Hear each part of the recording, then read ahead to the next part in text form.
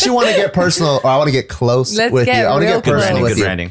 So everybody take off your pants. So a lot of the things that you guys do, it's a big family venture, right? We all got to do this together. We reap the rewards together. What we see from the outside. And that's what we see from the outside. Yeah. And I think that's what's awesome about having a team. But also the teams are made up of teammates, which are individuals. And so like one thing I always wanted to know is, out of all the things that you've done, right? And like, let's say the world does end for some reason and you're on an island by yourself, or you're just by yourself for some reason, post-apocalyptic. What is something that you've done that you feel like you can pat yourself on the back for? You're like, you know what? I know I live in this world by myself, but fuck, that was tight, you know? Oh, that is a good question. I mean, again, my head's in the clouds, but right now the fucking Nike shit that we just did is like, for the culture, I think legacy. I think the word legacy comes to mind. Like we just talked about the noodles stuff. That's like fucking cool. That's not like necessarily like my legacy. You know what I mean? But with what we just did with being lead consultants and co-designing with Tinker Hatfield, the new dance shoe for Nike, and it's not like not pay less.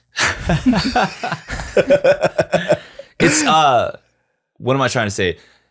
If I were like a sick ass basketball player in today's world, and it's like Kyrie or something like that, getting to make another shoe. It's not like there are all these other shoes before me, Kobe's and Jordans and all these. This is like there's no other concept of this before, to the point where when we had to go in and do shoe testing for this thing, and like actually before they even developed the shoe, they needed to learn about how dancers move.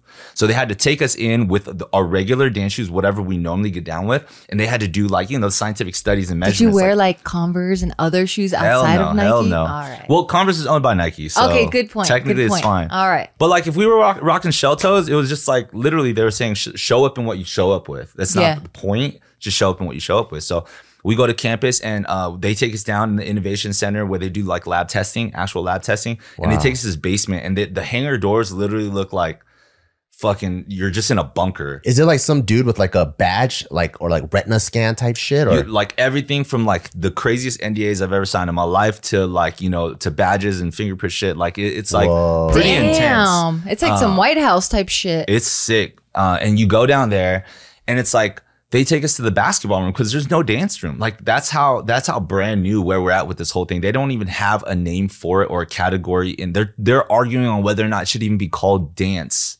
You know what I mean? Like there's so many, like it could be a movement shoe or exactly, something like that. Exactly. So there's a whole world of things that they have yet to figure out. We're the guinea pigs. You know, there's actually a bittersweet feeling about it because like we maybe started a dialogue. We didn't answer any problems. We just started dialogue. You know what I mean? Moved the needle, if you will. But that I think that's enough for me to be proud of in terms of the legacy, because there wasn't something beforehand. So even if we fucked up, the fact is it happened, and now somebody can build off of it. You know what I'm saying? I remember sitting.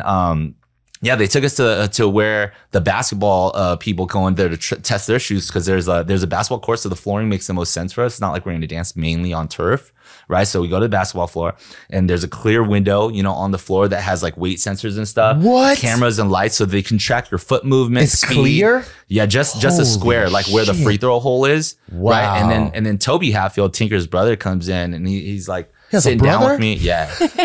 And he's huge. He's a sick ass VP in Nike that kills it too. By the way, damn. From an internal in the shadows, this fool wrecks shop. Yeah, because I never even heard this, but I just know the legendary designer. Shop, right? Whoa. Anyways, and he sits down with me because I'm like sitting on the side while other guys are getting tested and stuff, and he's like, "How you feeling?" And I was like, "This is crazy. I can't believe we're here." And he's like, "Yeah, LeBron recently was testing his stuff right there." Amazing. And I'm like, "Oh my God, I don't even know what to do with that information." You know what I'm saying? Like, you're just like, okay, that's all you. There's nothing. Like, oh yeah, I can't even measure the weight of what that means as a dancer because there's no other experience before us. You know what I mean? And even just sitting in like the bungalow where they do like their crazy innovation meetings with Tinker and being like.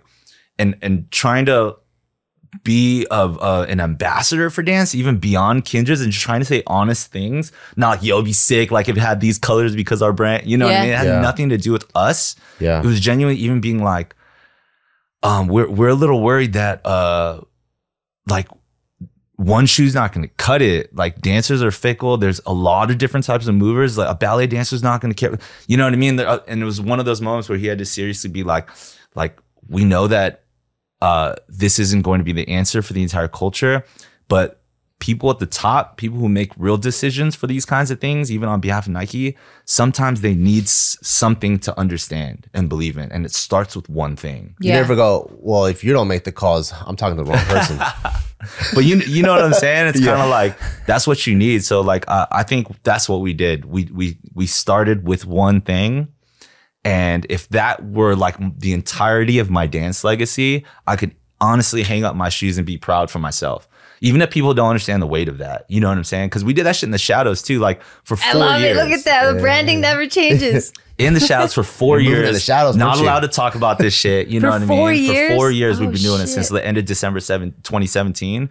And the thing is, like, straight up, I started when I was 31 on that project. I'm 35 now. Wow. But here's the bittersweet part. Imagine a 35-year-old basketball player in the NBA.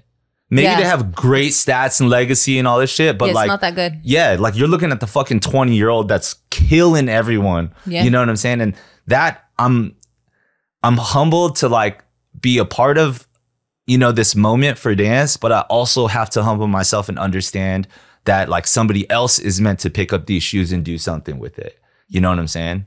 I also feel like I don't know if you feel this way or if other people perceive it this way, but because there has been no other model for it, it's almost like your guys' version of going to space.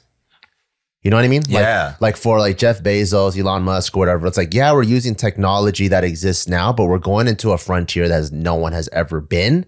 We don't know what the uses of that frontier are. We just know that we need to get there because that is obviously the next step. We've been staring at a telescope at a moon for decades now. So it's like, yeah, dancers wear shoes and they're athletes, they move around, and there hasn't been a shoe designed for the needs of a dancer.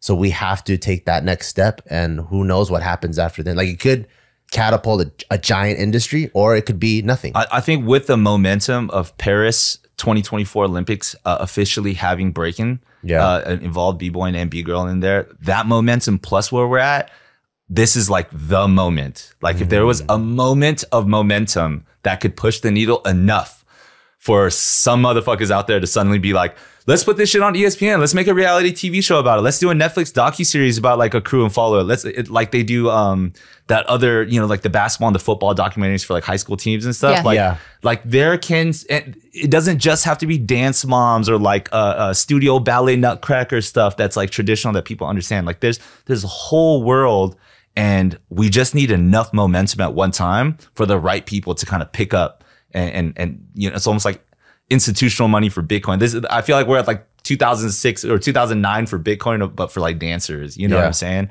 And you just hope and believe in something ideal about it, but we'll see who can pick it up later.